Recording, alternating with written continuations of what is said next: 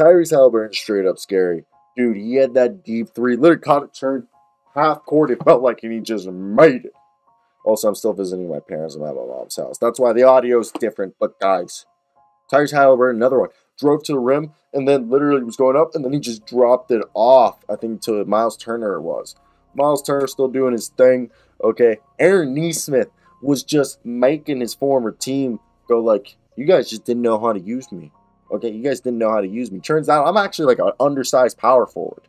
I'm an undersized power forward. Seriously, Aaron Nesmith, physical, dominant, aggressive, and still shoots threes and stuff. And like, look, Tyrese, and like also Tyrese, like, I mean, Aaron, Miles, Andrew, Buddy Hield, this whole team, even if they're not shooting well from three like tonight, they shot 46%, but not everyone was hitting their shots. Jalen Smith, and it, like, I like Aaron Nesmith, but I obviously think Jalen Smith is like the future of the front court right there. Like, I like the idea of if they keep Miles Turner long term, Jalen Smith and Miles Turner, ooh, that rebounding shot blocking there. And then you also got the idea of like Isaiah Jackson there too. But look, Benedict Mathurin, he had a quiet game. Chris Duarte starting to come back alive. People forgot about him. But that's the thing. They got all these like guys who can beat you in transition, like Duarte, Mathurin, all right, Nesmith, Buddy Hield, Haliburton, Nembhard. Those are all their like guards and wings who are like big.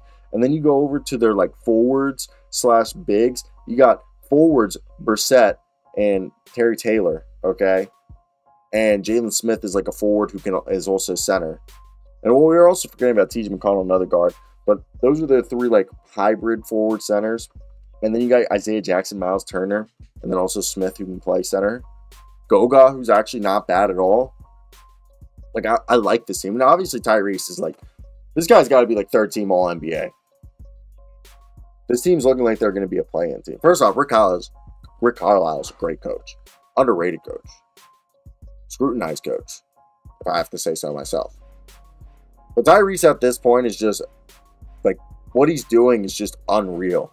And I remember I was a guy who, I was high on Tyrese. I said Tyrese Haliburton reminded me of Sean Livingston. Obviously not as athletic as Sean Livingston with a jump shot coming out of college. Like, I'm talking about Sean Livingston, like Clippers Sean Livingston. Without, Sean Livingston was an extreme athlete, and people forget all about that. But I'm talking about the fact that people forget how good Sean Livingston was. That he had the same passing acumen and like play style. And I'm not saying Tyrese isn't a great athlete. He's a great athlete. Just Sean Livingston was like an elite echelon athlete before that terrible injury. And I had Tyrese personally going in most of my mock drafts to the Atlanta Hawks, because in my mind I thought, oh my god, Tyrese being 6'5", imagine Tyrese and Trae Young. That was my whole thing in the mock draft. And then as more I saw what the experts were doing, they were saying Okongwu to Atlanta, so I changed it. But for most of my mocks, you can go back, I had Tyrese going to Atlanta, and it's crazy. This is a guy who's just gotten better and better and better every year, and he's just so efficient. The guy's averaging a double-double, 20 points, 10, almost 11 assists a night, like a league leader. The guy's an animal. Absolute animal. And it's just so much fun to watch. I want to hear you guys' thoughts down below. What do you guys think of the Indiana Pacers? Are you guys on the same page as me, or am I just speaking out my tuche, as they like to say in Yiddish?